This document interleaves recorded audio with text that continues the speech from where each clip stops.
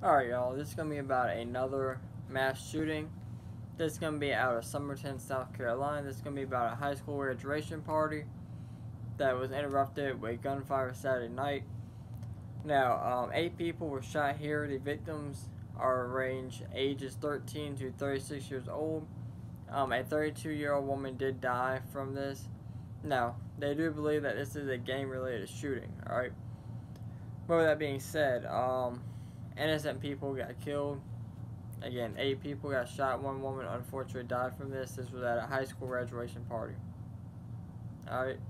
Again, all these mass shootings that are happening, you know, I honestly now at this point I'm finding it hard to believe that every single one of these is happening. Alright? Now, are some of them happening? Yeah, I'm sure some of them are happening.